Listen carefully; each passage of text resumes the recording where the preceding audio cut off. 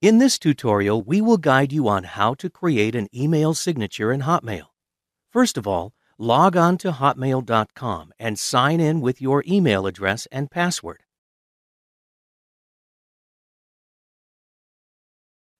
Once you are redirected to the home page of your Hotmail account, click on Options.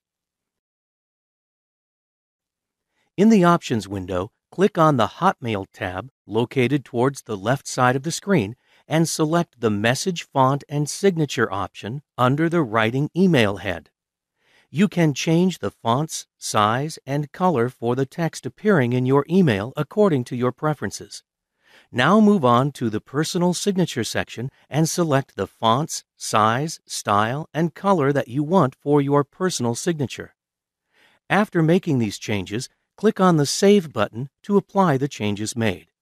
Now go to the inbox and click on the New button to start composing a new email. Here you can see that the styling for your personal signature and email text is being displayed as chosen in the previous step.